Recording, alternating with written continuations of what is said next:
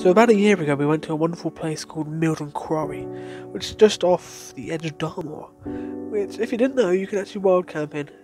One of the only places in England you can actually wild camp in, and it's only an hour and a half from my house. Last time we enjoyed the refreshing Dartmoor natural pools and rivers. Almost a year later, we headed back. Beforehand, we went to Asda and picked ourselves up a £12 tent, and I didn't even know you could get tents that cheap, which was a bit risky actually. It's not like there was going to be a thunderstorm tonight. After enjoying about 6 hours down at the natural pools, we headed up here into Dartmoor so I could get a view of Milton Reservoir as the sun set, which fortunately was on the edge of the map of the wild camping. Hey guys, we're in the glorious national park of Dartmoor, which you can actually wild camp in. It's the only place in England that you're legally allowed to wild camp. As you can see, we've got a viaduct over there that's no longer in use. And over here we have a dam, and we're in Milton today, which is an old I think mining village. There's no quarry down there. This sun is so hot. It's actually the hottest day in the UK right now. It's like, what is it? It's 23rd? Yeah, the 23rd of July. Hottest day in the UK. And yeah, what a better day to wild camp than today, the hottest day. And it's just beautiful around here. Yeah, we've got a load of barbecue food and snacks, and we've just walked probably like 300 metres uphill, maybe 400 metres uphill. It's exhausting. We've still got quite a bit to go. We want to try and get on top of that hill there where it's flat, so we can. And we bought a 2-man tent as well. That fell off the cameraman. Yeah, and it started rolling down the hill. Luckily there's ferns behind us, which saved the fall. But yeah, I might actually take a photo here. So I bought a new filter set. I bought a load of graduated filters and ND filters that I can just slide on in into this little thing. I also bought a shutter release cable, but turns out it wasn't the right model for my camera. Like a smaller headphone jack.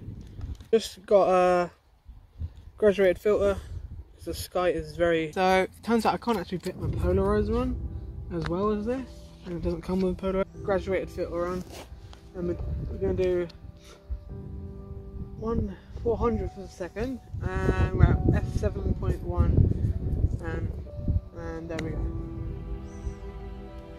Onwards and upwards.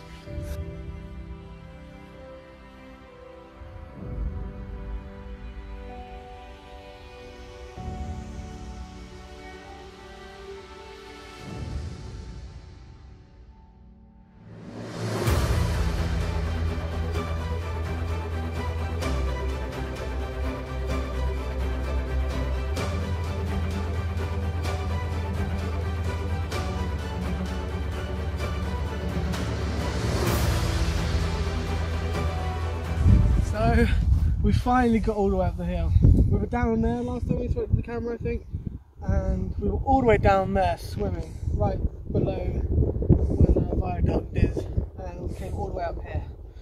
It was a hell of a walk, but I think it was worth it.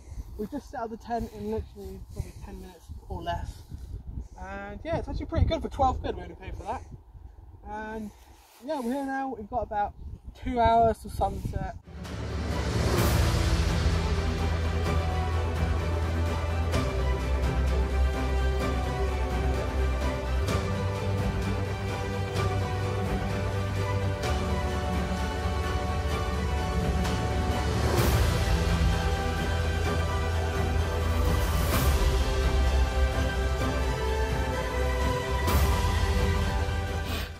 Right, so I'm just going to take a shot of the composition I want for the sunset now, just in case the sun completely disappears, because the clouds have been pretty thick up here, and as you can see, there's some really nice, like lush, like painty smooth clouds up there, and hopefully the sun's going to hit those once it sets. But just in case, I'm going to take a shot right now.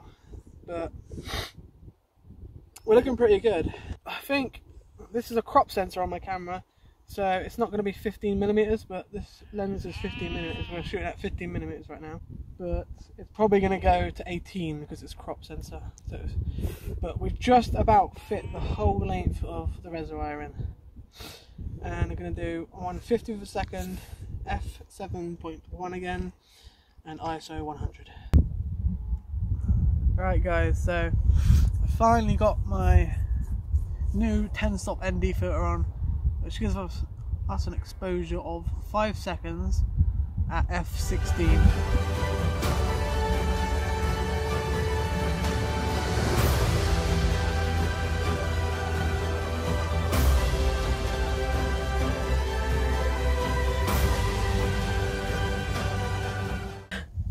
So there was like 2 cars coming up, like a golf cart and like a patrol van, and we literally thought they would come to us.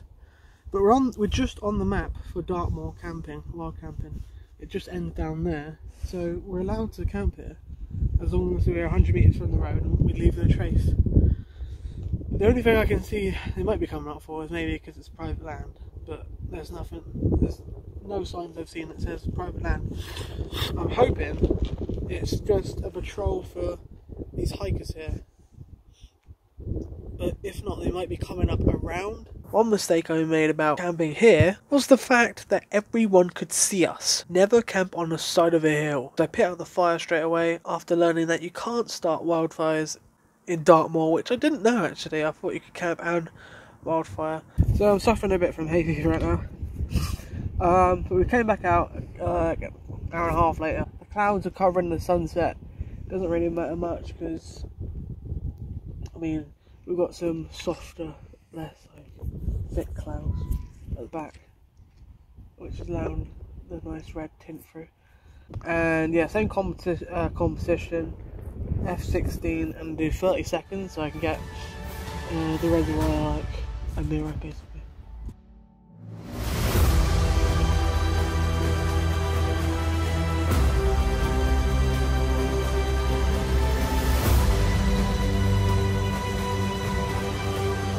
Seems to be getting better now. The sun is actually coming through the really thick clouds, so we might actually get a pretty good sunset here.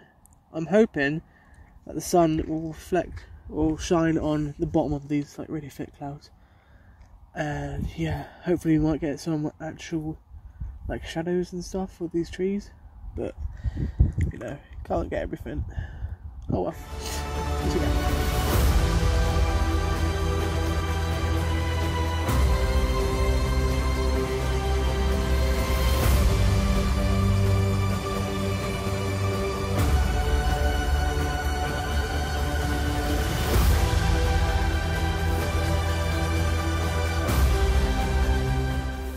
The sun is just about set, and we've got, what's this, the Dartmoor patrol or something, the rangers, they're driving around. So yeah, the sun is like almost set, and it's, I don't know, it's creating this really cool effect. Like you can see the bottom of the clouds, and it's all like really weird cool effect. I've just been taking the same shot over and over again because every shot is so much different than the last. So here we go again, another 30-second exposure, f13. This will probably be the last one. So guys, it's actually starting to rain right now because there's a few thunderclouds over us. My dad said it would actually, it's forecast to thunder tonight. And we bought the cheap tent, so it's not double layered, so we hope it says it's waterproof. But it's, I don't know, hopefully it's waterproof. We're going to be wet tonight. And then, just as we are about to hit the hay and go to sleep to wake up for the sunrise, this happened. And it turns out that there was going to be a thunderstorm tonight. In a single layered. So we made the wise decision of packing up as quickly as we could. And the thunder was quickly approaching, the wind was getting up, the rain was howling, and we legged it down the hill. After that, we woke up and we were drained of energy, and I was bit to shit by gnats and midges.